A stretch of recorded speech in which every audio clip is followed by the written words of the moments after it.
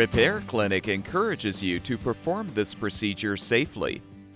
In this video, we will show one or more of these icons to alert you when to use caution. Before you install the idle speed adjustment kit components on your engine carburetor, make sure the engine has cooled. The ignition switch is in the off position and the key has been removed, if applicable.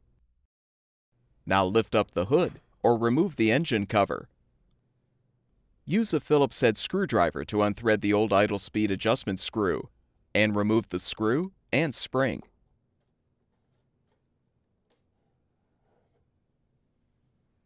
Prepare the new kit components for installation by sliding the spring onto the screw.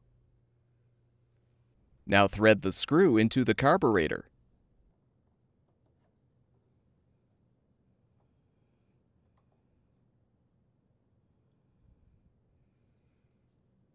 Be aware you will probably need to adjust the screw with the engine running to properly set the idle.